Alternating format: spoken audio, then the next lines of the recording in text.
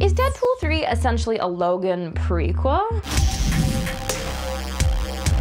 Hello and welcome to Screen Rant News. I am Lauren McGinty here with some insight from the iconic Wolverine star and now, of course, officially MCU Deadpool co-star Hugh Jackman. It's time travel to the rescue, baby! After years of being vehemently against returning to the role, citing the perfect ending to his story that was Logan, Jackman shared his aha moment in deciding to come back to the role one more time in a recent interview with the Empire Film podcast, saying it was August 14th. I remember driving and it just came to me like that. I just thought this would be so much fun. I'll probably have more fun on that movie than anything I've ever done this year. So once Jackman was officially on board, Deadpool 3 was able to have their Wolverine and honor Logan too by setting it before Logan. No in-depth plot details yet, as the film is still years away, but keep checking out Screen Rant for all of your updates on movies and TV. I am Lauren McGinty, thanking you so much for watching. I will see you next time.